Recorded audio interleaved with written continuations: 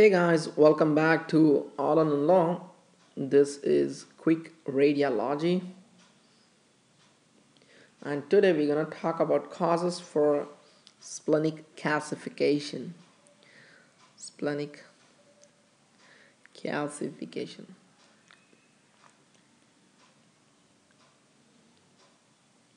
Okay.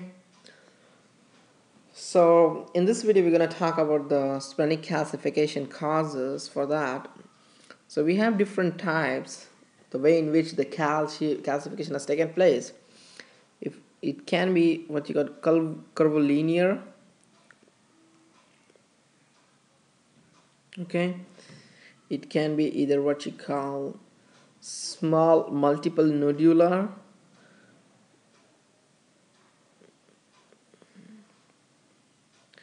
multiple nodules or nodular, okay, or either it could be what you call diffuse homogeneous or finally granular. Diffuse homogeneous or granular or finally granular, okay, or it can be either due to what you call a solitary, what you call types I'm talking about. It could be solitary greater than 1 centimeter, solitary greater than 1 centimeter. So curvilinear, if you talk about the curvilinear deposition, was calcification, splenic calcification, the three causes you should remember. One is the splenic artery atherosclerosis. Splenic artery atherosclerosis, okay. Even it includes what you call a splenic artery aneurysm, okay. Splenic artery atherosclerosis, and it could be due to the hydatid cyst, okay, or it could be due to the post-traumatic, okay. So these are the causes for the curvilinear splenic calcification.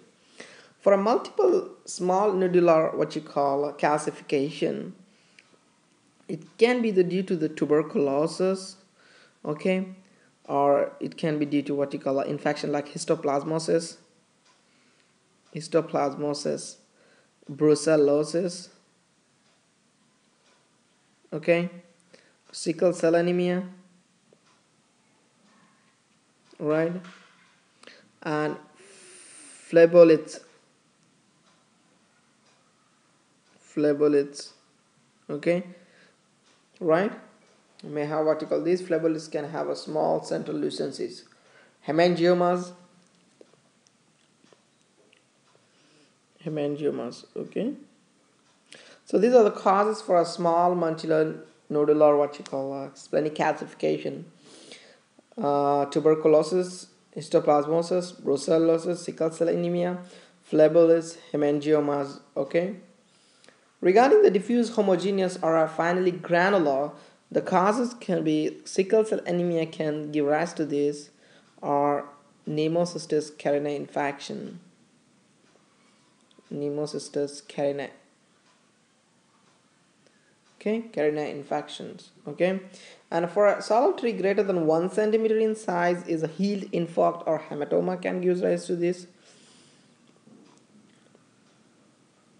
Healed hematoma or infarct, okay, or either it could be healed what you call abscess, or it could be due to the tuberculosis. Okay guys, so these are the causes for the splenic calcification. We have curvilinear, multiple small nodular, diffuse homogeneous or finally granular, and solitary greater than 1 centimeter. Okay guys, so thank you so much for watching this video. Take care.